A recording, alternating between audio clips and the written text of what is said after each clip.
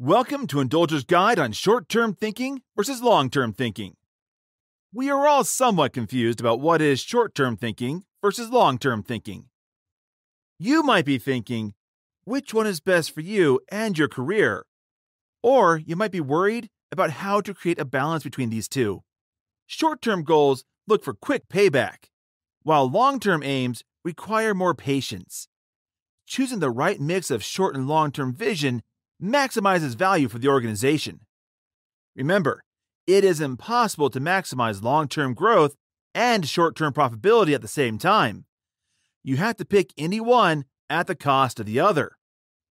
Indulgers' Guide will show you which one is the best fit for your goal. Be sure to subscribe, like, and share. We bring the same Indulging Guide every Wednesday at 10 a.m. Eastern Standard Time. Let's get started into it. Long-term goals are those for which you want to devote your life most time and want to achieve it at any cost.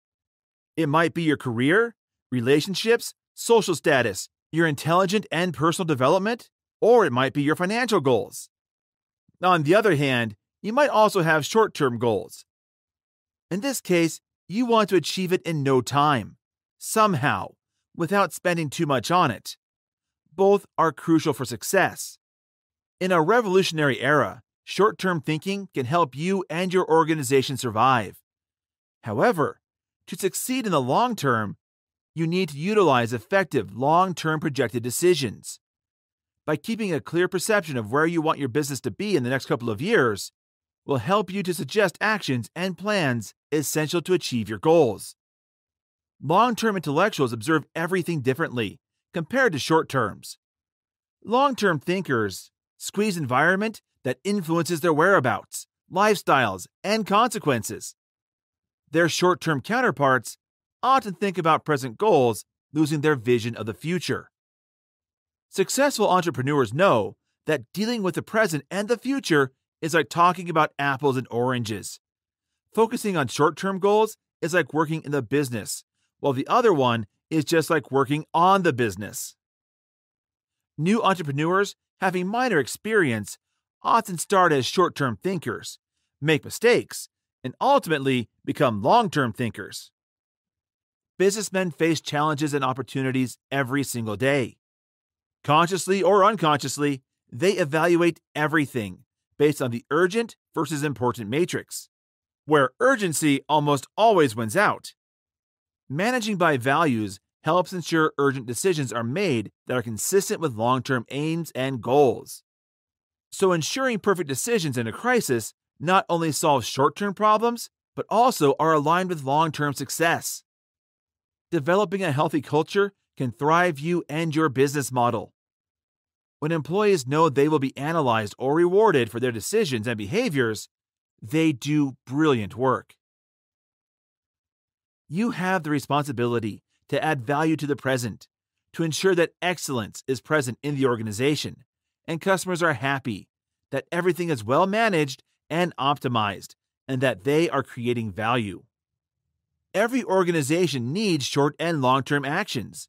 Short-term strategies help an organization overcome quickly with crisis or rapid change. Short-term activities are quick and often low cost. Their effect tends to be incremental.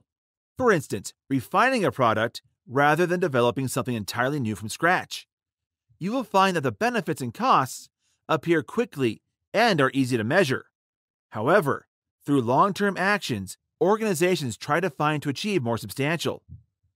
They may invest in new infrastructure or business areas. These investments take longer to pay off and can be difficult to compute in advance, but can act as game changers for organizations. In sustainability, many actions are short-term wins. However, realizing other investments in stakeholder relationships or environmental stewardships takes time.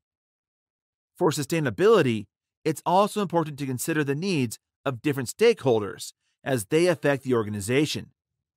Don't be cheap on strategic issues to achieve your short-term goals. This is just like cutting off your nose to spite your face. You need advisors that know your business requirements. Utilizing digital marketing is not always a true alternative for your human talent. Using cheapest shipping vendor indeed results in the highest instances of late deliveries to customers. And guess what can happen next? Customer starts complaining about missing shipments, which put the company in a negative light. And they will start to lose repeat sales. Behaving like weeds can save you a few bucks, but guess what will happen if you lose focus on how to excel your revenue to the next level for the long term? You may have saved $5,000 in monthly expenses, but you probably also lost $50,000 in revenue. You need to prioritize your time and invest it in the best ways possible to achieve the desired results in the long run. So think long term, because a lot of your inventions and innovations won't work. If you're going to be customer-centric, you have to establish facilitating inventions and innovations as a core part of your business model.